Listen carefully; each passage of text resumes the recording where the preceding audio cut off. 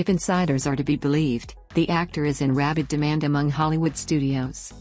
Before Warner Bros. And DC Films launched the DC Expanded Universe to unite all of their superheroes under its umbrella, the studios tried to make a comic book movie about just about every character that had a chance to be profitable.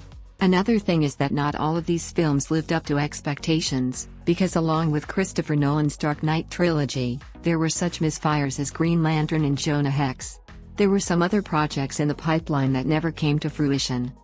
In 2012, for example, Guillermo del Toro was appointed to direct Dark Justice League, but he left his post 4 years later. His successor was Doug Liman, but he lasted even less than a year. Since then, the future of this film has remained in limbo.